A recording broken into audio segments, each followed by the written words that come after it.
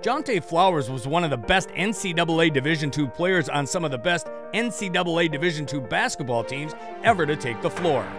Flowers struck fear in the hearts of opposing guards during his 4 years at Winona State, racking up 414 career steals, which still stands as the NCAA Division II record and is second all-time across all three NCAA levels.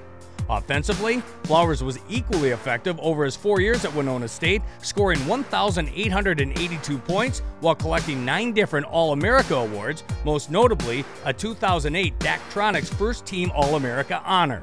Flowers was part of 2 national championships, a national finalist team, and part of the run of 57 straight victories, an NCAA Division II record. Flowers earned the NSIC Defensive Player of the Year awards in each of his 4 seasons, standing as the only 4-time Player of the Year selection in any NSIC basketball award category.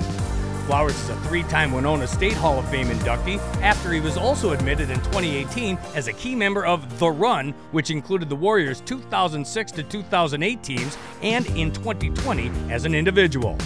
Upon graduation, Flowers went on to a successful professional career in Europe, suiting up for 10 teams over the course of 11 seasons. Ladies and gentlemen, Jonte Flowers.